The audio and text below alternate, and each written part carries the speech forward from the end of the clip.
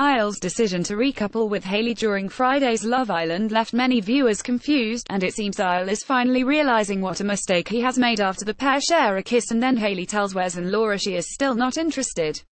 Eyal, when will you figure it out? Despite lots of back and forth during their first week as a couple, Hayley and Eyal made it clear to each other that there was no spark between them, and when news of the recoupling ceremony hit the villa and Hayley suddenly became clingy, Eyal took to the beach hut to voice his frustration. Yet he picked Hayley at the ceremony, and not Kendall, the girl who he admitted he was interested in, and on Sunday, fans of the show will see Eyal and Hayley share their first kiss. Obviously I appreciate you choosing me because over the past few days I have been hard work. I was so relieved that you picked me though, says Hayley, before Eyal admits, I've wanted to make you sweat as well, which is why I didn't tell anyone my decision. I didn't think you were interested in me or giving me the time of day, which is what I was upset about.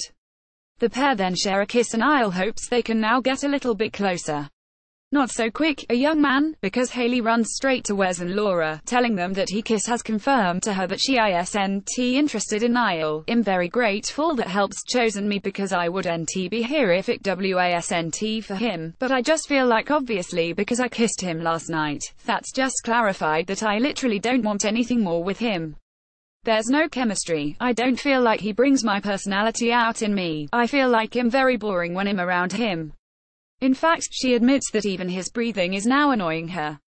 Wes later admits to Jack that help's finding it hard keeping quiet about the things Hayley has said and decides to tell Eyal. I do think you need to confront her about it and say I think that some of the things that you said are getting a bit personal, Wes says, and Eyal wastes no time in pulling Hayley aside and demanding an explanation. This gon' get good. So I'm going to try to keep a cool head, and I would ideally like you to do the same, but the bottom line is you've been chatting about me, he says. You've been getting personal for no reason.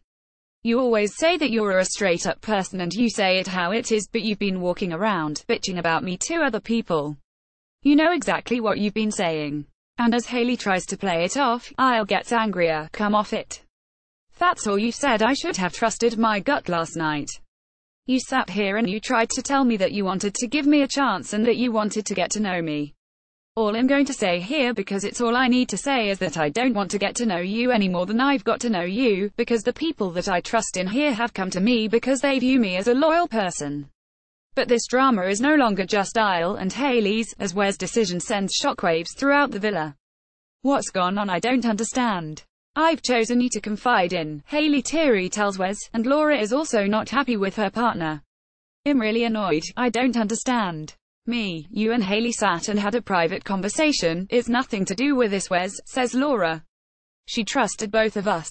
Now I'm annoyed at you, because of them. It's pathetic. It's got nothing to do with us. I just don't think you should have done that.